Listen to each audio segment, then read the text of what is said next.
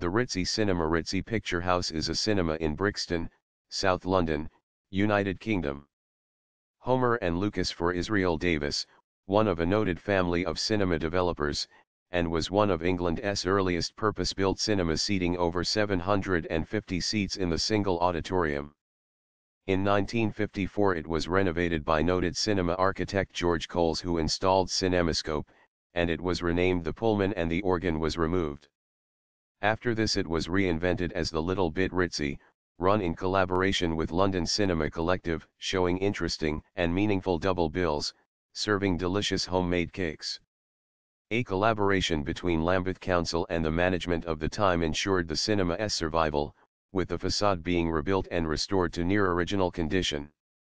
Today the cinema is owned by Picture House Cinemas, and thrives as a multi-screen complex with bar and cafe facilities.